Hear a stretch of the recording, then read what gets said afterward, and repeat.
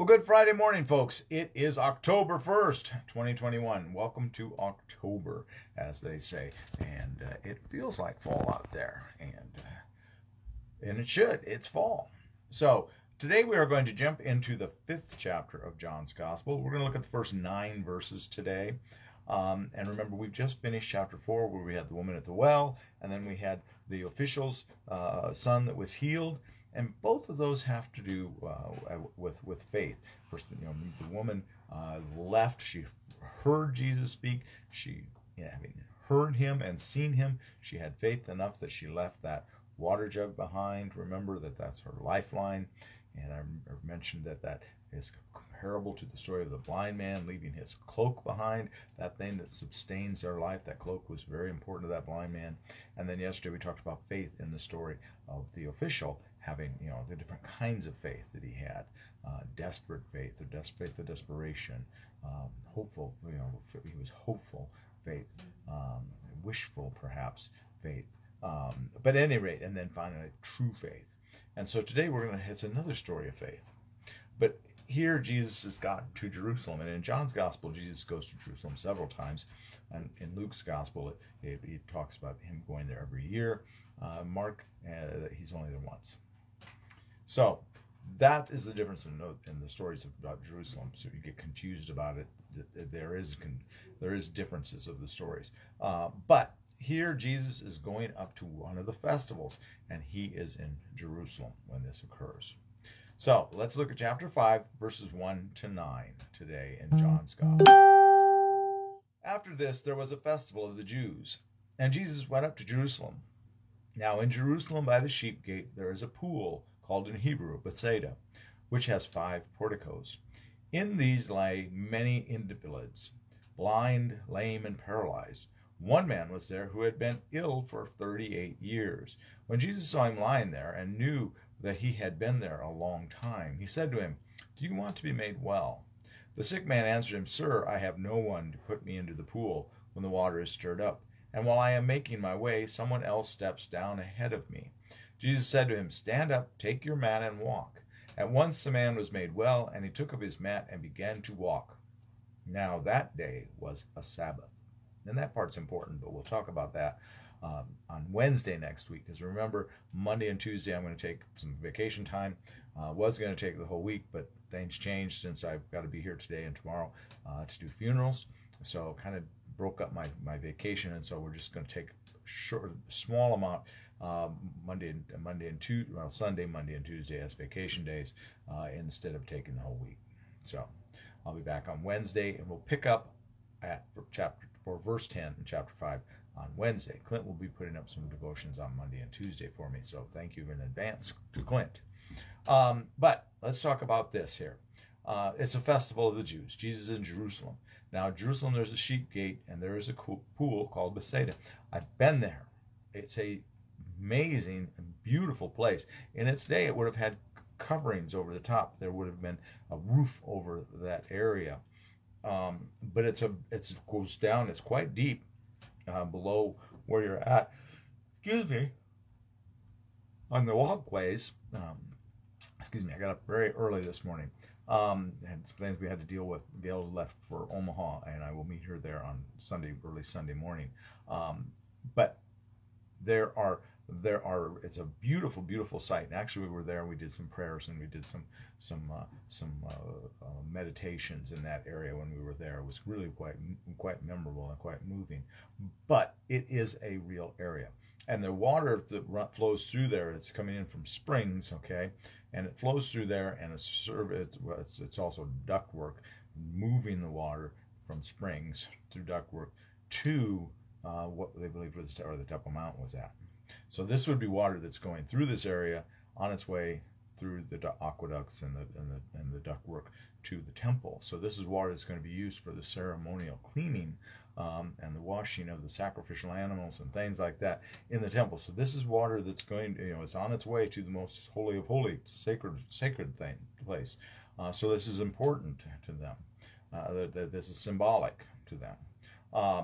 But it's also a place where as the pilgrims are on their way to the temple, they're going through here, and so part of what you're supposed to do is give alms to the poor, and help the needy. And so this is a place where people were gathered to try to receive givings or offerings, alms from the pilgrims as they came through. So it was a place where people were there essentially begging and waiting for help, assistance.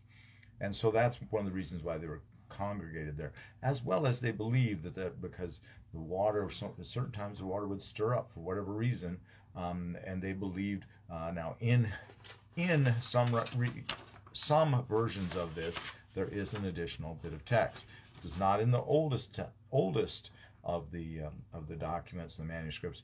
This is what you call a gloss. This is something that would have been written most likely in the margins of a manuscript, and at some point a scribe thought, oh, that must have gotten missed, and added it back into the text.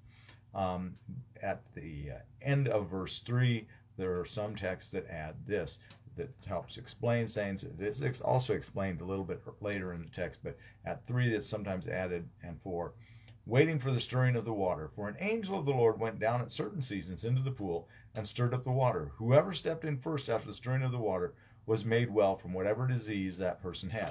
So that's most likely a gloss, most likely a somewhere along the line a scribe put that over there to trying to help explain things a little bit about the angel stirring it up. That was true. That's what they believed. But the oldest and the most authentic and the most reliable manuscripts don't have that. So it's really almost certainly what they call a gloss, and an addition added into the text that someone had written into the margin. But it is helpful for us to understand what's going on here. So they would believe the water would be stirred up, and the first one to get into the water they believed would be healed. Well, of course, these people are all blind, lame, paralyzed, ill in one form or another, and so it would be quite a conundrum for all of them, any of them, to get into the water, much less this fellow here who has been paralyzed for 38 years. He's unable to walk. So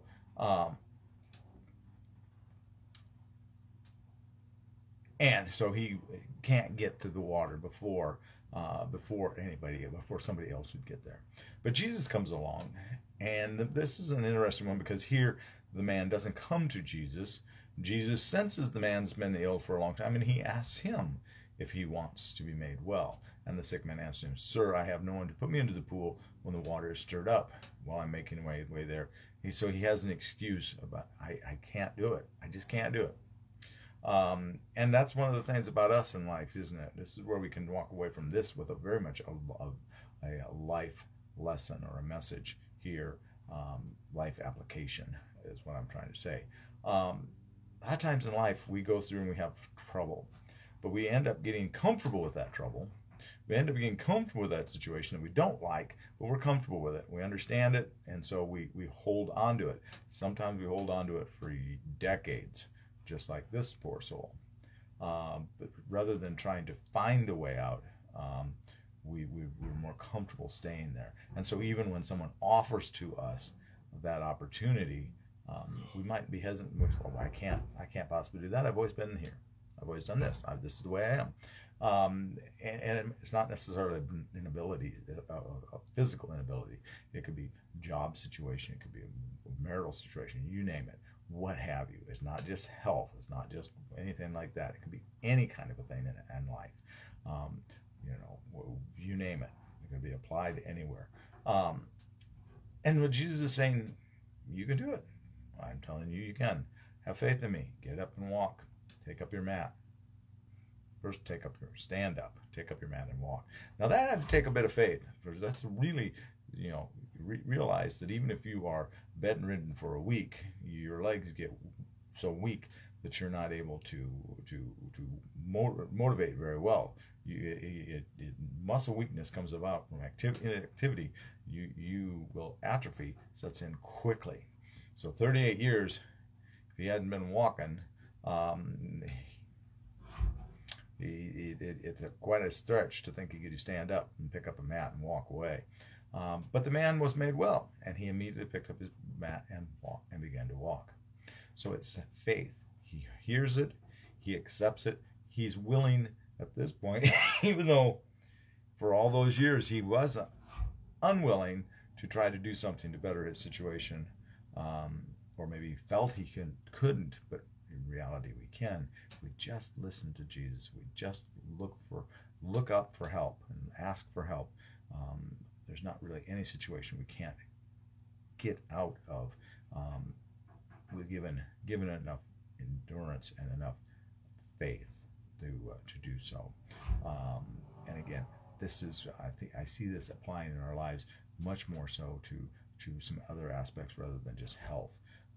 But even health, I see transformation videos of people that are morbidly obese, and they decide to try to start to exercise, and the next thing you know, it may take them several years, but they are finally in healthy weight, and they're doing things and working out and being healthy, and they've improved their life immensely. They are now finally able to enjoy their life, whereas before they were stuck waiting by the pool for the water to stir. So we can apply it along the line anywhere.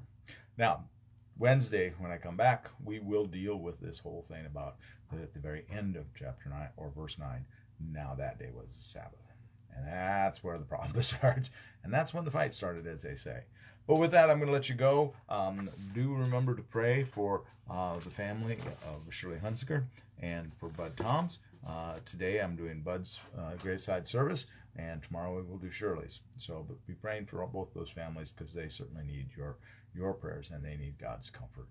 God bless you all, and please, please, please be a blessing to someone today. We'll see you later. Bye-bye.